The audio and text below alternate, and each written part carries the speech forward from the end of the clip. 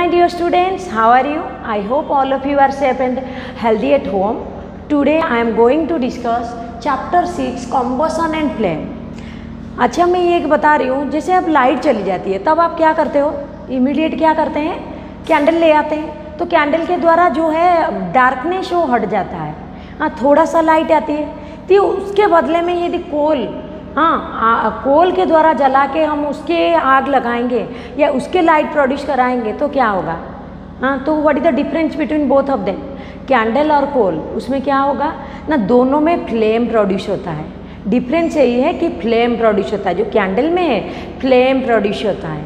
ठीक है, तो ये जो फ्लेम प्रोड्यूस होता है, तो ऐसे ही बहुत सारे सब्सटेंस है जिसमें फ्लेम प्रोड्यूस होता है।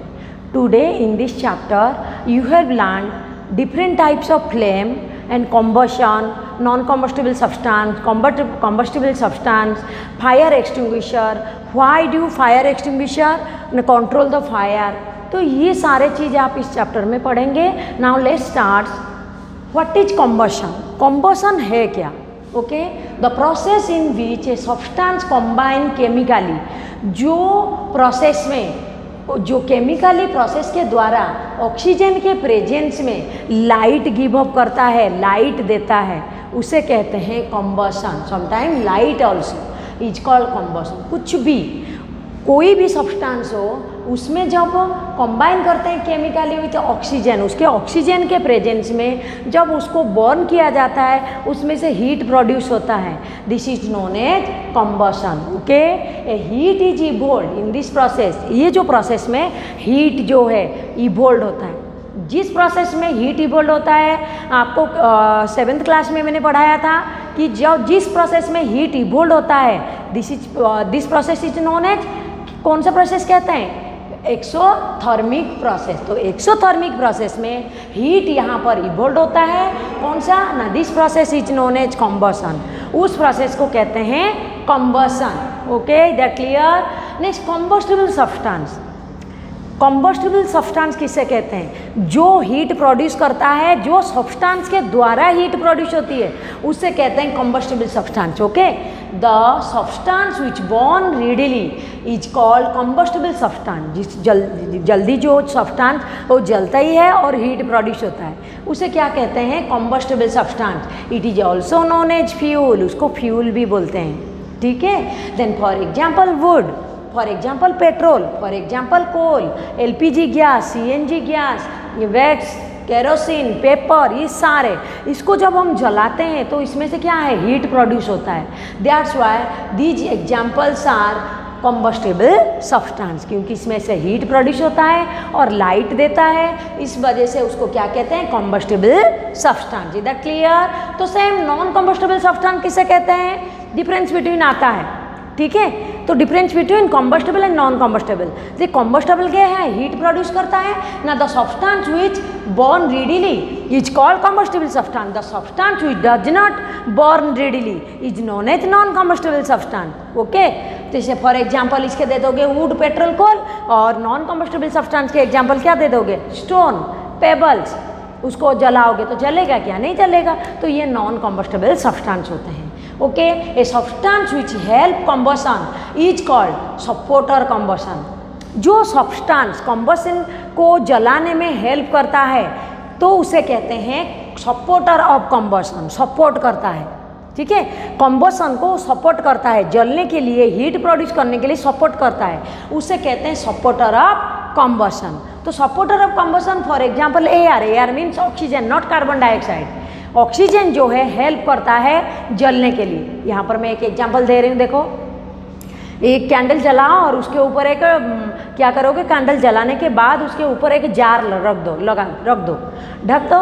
उसके बाद देखोगे थोड़ी देर के बाद ना वो कैंडल, नोटिस करोगे कि वो कैंडल है ना, जलते जलते फिर थोड़े मिनट के बाद वो बंद हो जाती है, बुझ जाता है। क्यों बुझता है? इसीलिए क्योंकि जब तक वो ऑक्सीजन मिला तब तक वो जलने लगा, जब ऑक्सीजन उसको नहीं मिला तो इमीडिएट वो क्या हुआ? बुझ गया। तो इसी वजह से, क्योंकि ऑक्सीजन सपोर्ट करता है कॉम्बशन को, कोई भी सब्सटेंस को जलने के लिए हेल्प करता है oxygen. That's why oxygen is the example of supporter of combustion. Is that clear? Next one is ignition temperature. ये जो है कॉम्बशन आपने सपोर्टर कॉम्बशन पढ़ा तो इग्निशन टेम्परेचर क्या होता है, तो ईच कॉम्बस्टेबल सब्सटेंस, जितने सारे हमारे कॉम्बस्टेबल सब्सटेंस है most B heated to a certain temperature, और ये हीटेड होने के लिए सर्टेन टेम्परेचर ज़रूरत पड़ता है या नहीं। हाँ, कोई आपने नोटिस किया होगा, कोई इमीडिएट जलने लग जाता है तो कोई टाइम लगता है। जैसे एक पेपर ले लो, एक लकड़ी ले लो, पेपर को जलाओ इमीडिएट जल जाएगा और इमीडिएट राख भी हो जाएगा, बट एक वुड को लो उसको जलाओ, काफ़ी टाइम, तो आग पकड़ने के लिए उसको काफ़ी टाइम लगता है क्योंकि उसके इग्निशन टेम्परेचर कम है ना, सॉरी ज़्यादा है, इसी वजह से। देखो, each combustible substance must be heated to a certain temperature before it catch fire. The lowest temperature up to which a substance must be heat before it catch fire. जो lowest, जिसके lowest, जो substance के lowest temperature है तो क्या है ना, it can catch fire. The lowest temperature which a substance must be heated, और ये हीट होता है before it catch fire, fire लगाने से पहले, क्योंकि उसके लोएस्ट टेम्परेचर है। लोएस्ट टेम्परेचर को हीट पहले देने से क्या होता है, वो धीरे धीरे पहले हीट होता है, हीट होने के बाद फिर वो जलने लगता है, तो इसी वजह से उसको क्या कहते हैं ना, this is known as ignition temperature. ठीक है, तो फॉर एग्जाम्पल है मैचस्टिक को अपने आप थोड़ी ना क्या हो जाएगा, अपने आप ऐसे ही रख लो, वो थोड़ी आग पकड़ेगा, बिल्कुल नहीं, जब तक हम रबिंग नहीं करेंगे। दैट मीन्स यहाँ पर उसके लोएस्ट टेम्परेचर है, जब उसको टेम्परेचर को हाई नहीं कराएंगे तो उसमें आग नहीं लग सकता है या मैचस्टिक बर्न नहीं हो पाएगा। इसीलिए हमें क्या करना पड़ता है, उसके टेम्परेचर को हाई कराने के लिए हमें रबिंग करना पड़ता है ना, तो यही है। तो matchstick throw A कॉम्बस्टेबल but it does not catch fire at room temperature में, बिल्कुल आग नहीं पकड़ता है, ऐसे ही कितने दिन भी रख लो कुछ नहीं होना है। जब उसको प्रॉपर टेम्परेचर मिलेगा तब वो क्या हो सकता है ना, आग पकड़ता है। तो उसके टेम्परेचर प्रॉपर मिलने के लिए हम क्या करते हैं, रबिंग करते हैं। तो ये हो गया आपके रूम टेम्परेचर के बाद। रूम टेम्परेचर में नॉर्मली वो क्या है, ऐसे ही रहता है। जब it is also called Kindling temperature, किसको, इग्निशन टेम्परेचर को क्या कहते हैं, किंडलिंग टेम्परेचर भी बोलते हैं।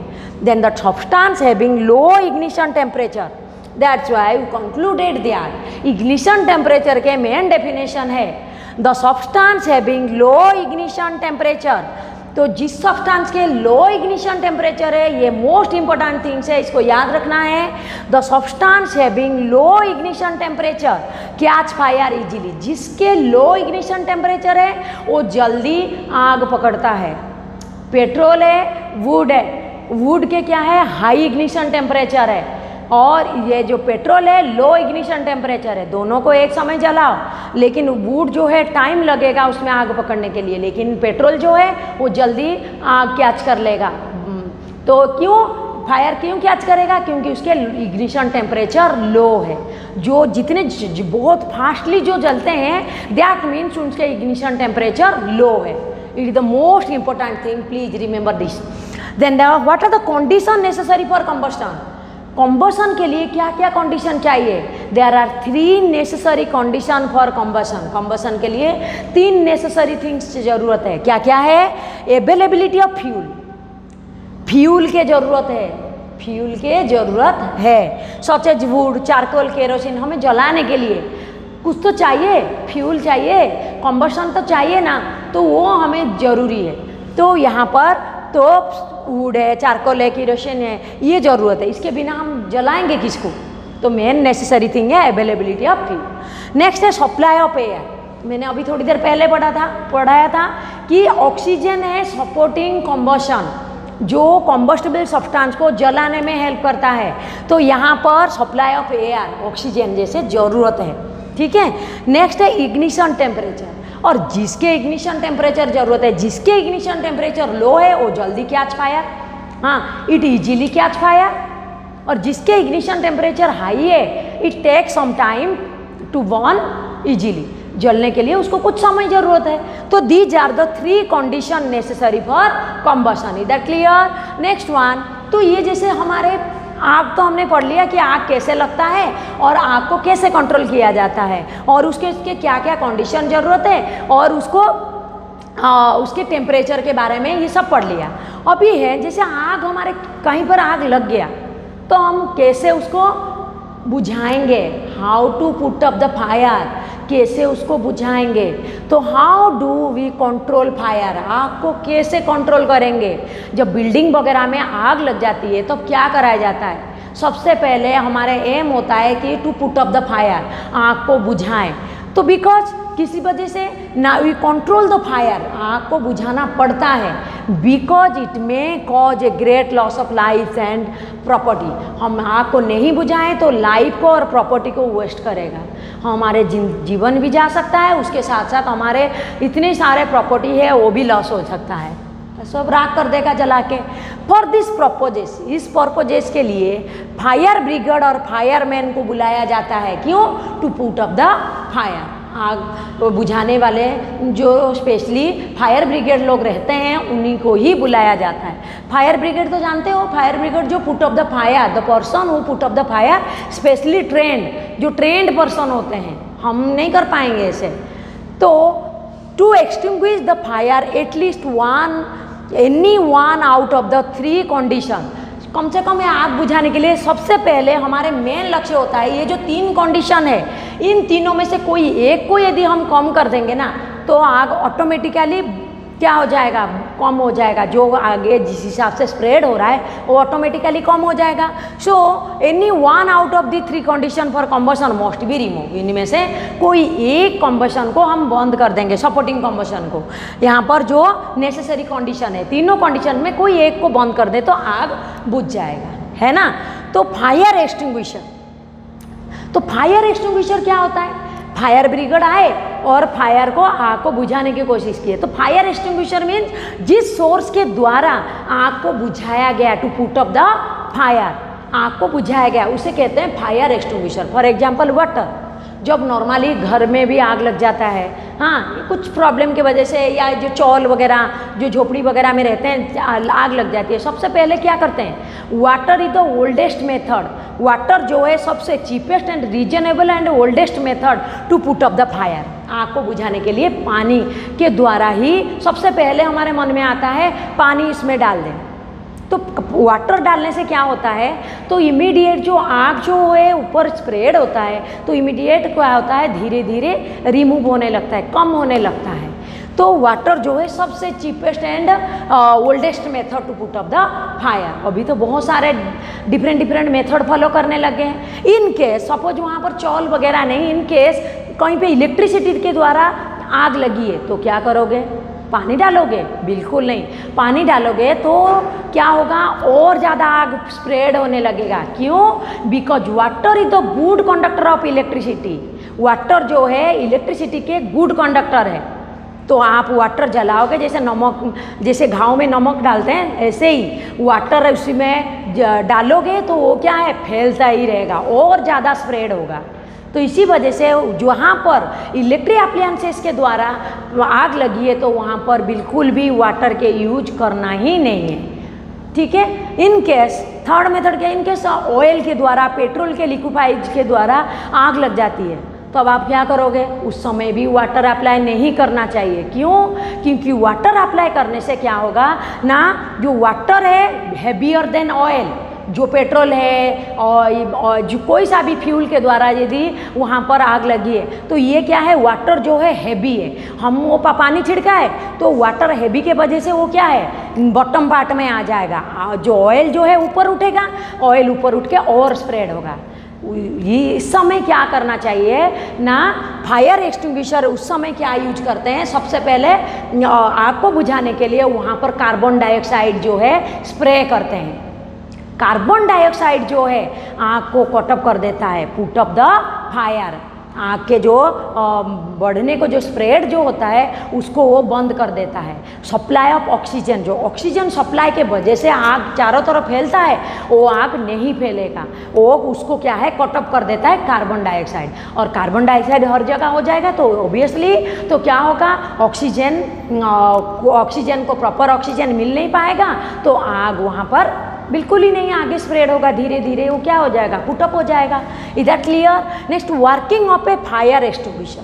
जो फायर एक्सटिंग्विशर कैसे काम करता है, ठीक है। तो अंडर हाई प्रेशर में बहुत ज़्यादा प्रेशर देकर कार्बन डाइऑक्साइड को लिक्विफाइज कराया जाता है और टेक लेस स्पेस, और उनको लेस कम स्पेस में क्या कराया जाता है, because of compression liquid carbon stored in cylinder. आपने नोटिस किया होगा हमारे स्कूल में चारों तरफ सिलिंड्रिकल सिलेंडर वाला चारों तरफ सेट किया गया है फायर एक्सटिंग्विशर। क्यों, कभी इन केस किसी भी रीजन के वजह से कहीं आग लग जाए तो वो स्प्रे कर देंगे तो आग बंद हो जाएगा, पुटअप हो जाएगा। इसी वजह से वो कहा जाता है, उसको एक्चुअली सिलेंडर के द्वारा सिलेंडर में स्टोर कराया जाता है लिक्विफाइड हाई प्रेशर के द्वारा।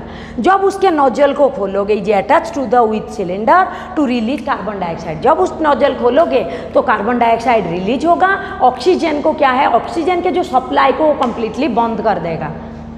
जैसे ऑक्सीजन नहीं मिलेगा तो मैंने क्या बोला था, कंडीशन है, तीनों कंडीशन से एक यदि कंडीशन नहीं मिलेगा तो आग स्प्रेड हो ही नहीं सकता है। तो एक कंडीशन से एक यदि कमी हो गया तो ऑब्वियसली वो आग अपने आप बुझ जाएगा। तो इसी वजह से क्या कराया जाता है, when the nozzle is open carbon dioxide start coming out from the cylinder and become at high pressure के द्वारा। हाई प्रेशर में सिलेंडर से कार्बन डाइऑक्साइड फैल जाएगा तो हो जाएगा। इसी वजह से क्या कराया जाता है, ये एक मेथड है। दूसरे मेथड में क्या करते हैं, सोडियम बाइकार्बोनेट और पोटासियम बाइकार्बोनेट, ये भी सिलेंडर वाला यूज करते हैं। उसमें सोडियम बाइकार्बोनेट, पोटासियम बाइकार्बोनेट, ये क्या करते हैं, जब उसमें हीट होता है तब उसमें से क्या मिलता है ना, कार्बन डाइऑक्साइड प्रोड्यूस होता है। ठीक है, तो डायरेक्ट यहाँ पर कार्बन डाइऑक्साइड को लिक्विफाइड करके नहीं रखा गया। कुछ सिलेंडर में क्या करते हैं, सोडियम कार्बोनेट या पोटासियम कार्बोनेट को रख लेते हैं। जब उसको बर्न करते हैं इमीडिएट वो चारों तरफ क्या है, बर्न होते ही वो कार्बन डाइऑक्साइड रिलीज होता है, और कार्बन डाइऑक्साइड रिलीज होगा तो ऑक्सीजन सप्लाई को कटअप करेगा, जिस वजह से आग भी बुझ सकता है। ये मेथड के द्वारा क्या होता है, फायर एक्सटिंग्विश हो सकता है। स्टूडेंट, जो नेक्स्ट टॉपिक में नेक्स्ट वीडियो में कंटिन्यू करूँगी, please read the chapter thoroughly and work on time. Bye bye, have a nice day.